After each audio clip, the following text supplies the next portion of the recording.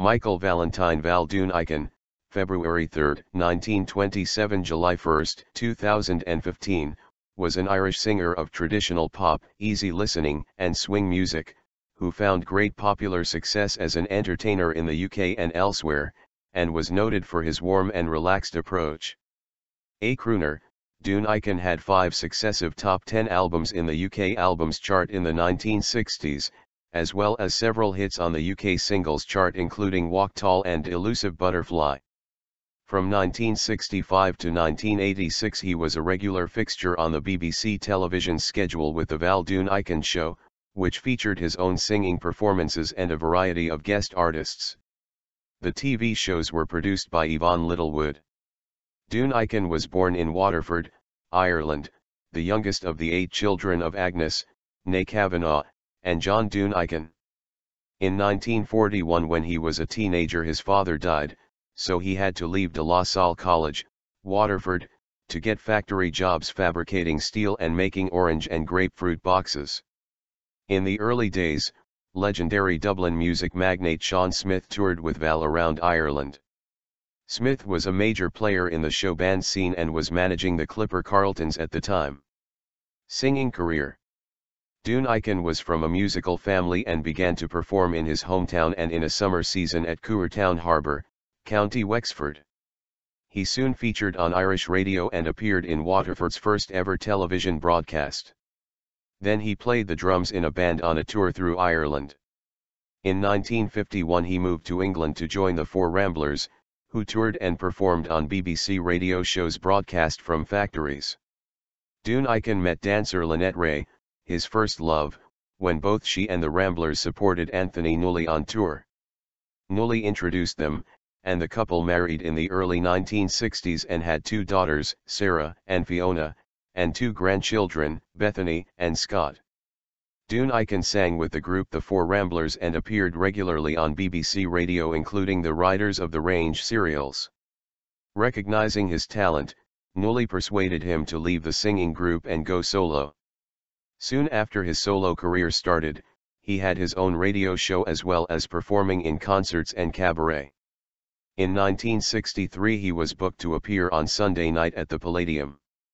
As a result of this performance, Bill Cotton, then assistant head of Light Entertainment, offered him his own show on BBC television, which lasted for over 20 years and at its peak attracted audiences of some 19 million viewers. The shows featured his relaxed crooner style, sitting in a rocking chair wearing cardigans or jumpers, sometimes performing comic Irish songs including Paddy McGinty's Goat, Delaney's Donkey, and O'Rafferty's Motor Car, as well as easy listening and country material, on which he accompanied himself on acoustic guitar. Doonican's songs about O'Rafferty were popular enough for the BBC to publish a book, Val Doonican Tells the Adventures of O'Rafferty, which retold 5 of the tales, in 1969. He was sometimes compared to American singer Perry Como, though he claimed his main influence was Bing Crosby. As it was a variety show, it gave a number of other performers early exposure, such as Dave Allen. On December 31, 1976, Doonican performed his hit song What Would I Be on BBC One's A Jubilee of Music, celebrating British pop music for Queen Elizabeth II's impending Silver Jubilee. The Palladium performance also kick-started his recording career.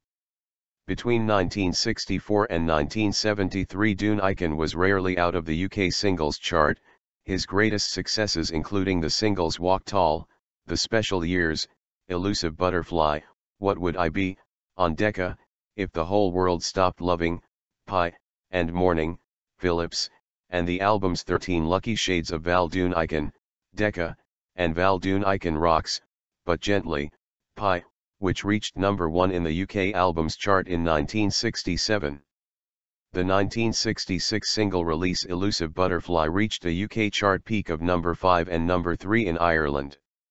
His 1967 album Val Doonican Rocks, But Gently knocked the Beatles' Sgt. Pepper off the top of the albums chart. A long-standing friend of the singer Sandy Denny, in 1970 Doonican was present at the recording of the Led Zeppelin track The Battle of Evermore, contributing to the song's Gaelic-influenced backing harmonies. After a spell with Philips Records in the 70s, he also recorded for RCA. He also sang the theme song to the film Ring of Bright Water. In the United States, the Val Doonican Show aired on ABC during Saturday nights at 8:30 p.m. 7:30 p.m. Central, from June 5 to August 14, 1971. Regulars included Bernard Cribbins, Bob Todd, the Norman Main Dancers, the Mike Sam Singers, and the Kenny Woodman Orchestra. Both American and British acts appeared on the show. He was the subject of This Is Your Life in 1970.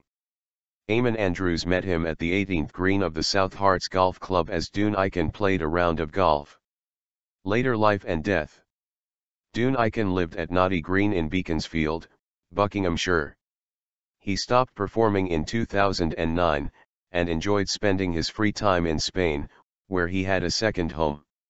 He was a keen golfer and a talented watercolor painter. Another hobby he enjoyed was cooking. In June 2011, Doonican was recognized by the mayor of Waterford, bestowing on him the freedom of the city. Doonican died at a nursing home in Buckinghamshire on the evening of July 1, 2015, aged 88. He had not been ill. His daughter Sarah told The Guardian, until 87, he was as fit as a flea. It was just old age, I'm afraid the batteries ran out. Leading tributes to Doonican, fellow entertainer Bruce Forsyth said, "It is very sad. He was always a lovely man to work with. He was a very warm person, and number one in his field. He brought a lovely warmth with his personality and was a very popular man." Elaine Page commented on Twitter, "Sad to hear of Val Doonican's passing. Rip Val," while BBC disc jockey Tony Blackburn said, "So sad to hear that Val Doonican has passed away. He was a lovely man and a true professional who I worked with on several TV shows. RIP."